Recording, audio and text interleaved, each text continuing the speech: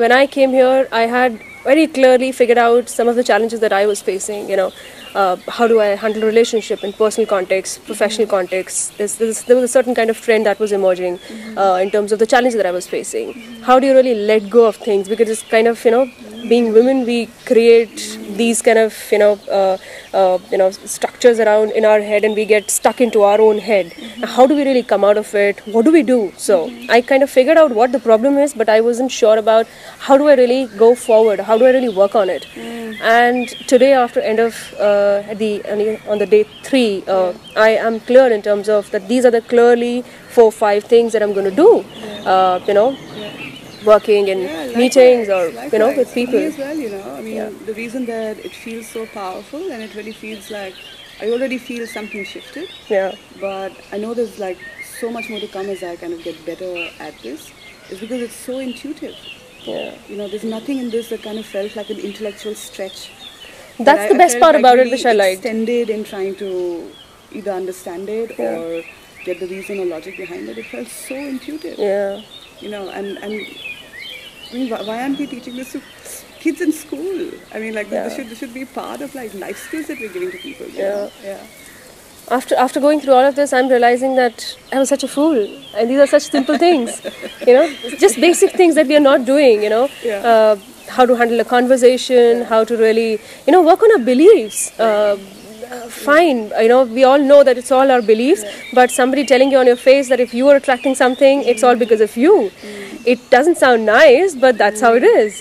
So, that's me as well. Something that sort of really stuck out is that it's the sort of thing where it makes it like an inescapable fact for you that you have to take responsibility for anything that's happening in your life. You have to take responsibility. Absolutely. And at least now I feel it gives you the sort of tools that you can really start to take this, like, I'm taking responsibility that I'm taking responsibility. Right. And then how do you change? Start to like really integrate that. And also I think somehow, especially with the group, because it was small and we spent so much time together, when I was filtering all this information through this new like paradigm almost, it made me kind of look at everybody a lot more compassionately. Wow. Yeah, it really did. Because we meet people and we look at them and say, this one's an asshole, she's a bitch, this one has anger issues. Tell me about it. Now at least we can empathize with them. Everybody is unique, see that, right? Everybody's kind of picked up all these negative beliefs, or like beliefs that are limiting them in some way, and you can have compassion for it, because a lot of this stuff happens when we're really young, and we didn't have a say in how we're getting programmed. It just happened to us. But if anybody is really at that point where they would like to take charge of their life and take responsibility for themselves, it's a good place to start. No, I can clearly see, day in, day out, I handle clients, I handle corporate clients, or, all sorts of people around us. So, the techniques that we've learned about how do you really, repel certain things, how do you really attract certain things.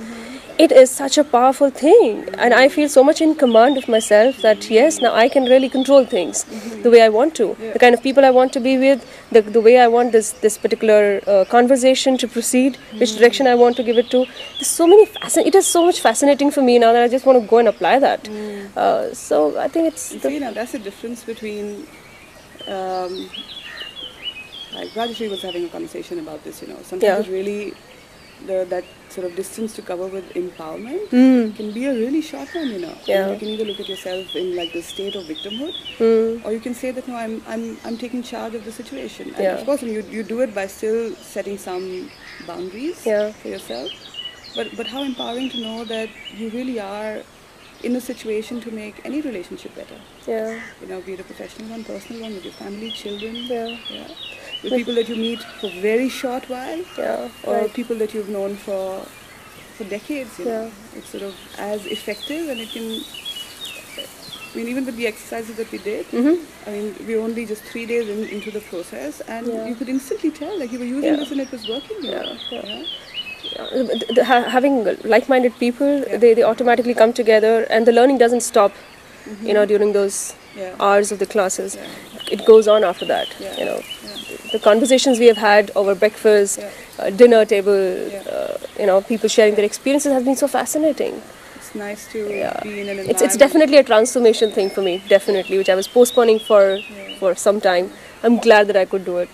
So it's also nice to be in the company of people who take this whole process of bettering themselves very seriously. Right. And everybody over here seem to kind of have like a real, like be really driven to like figure this shit out, you know.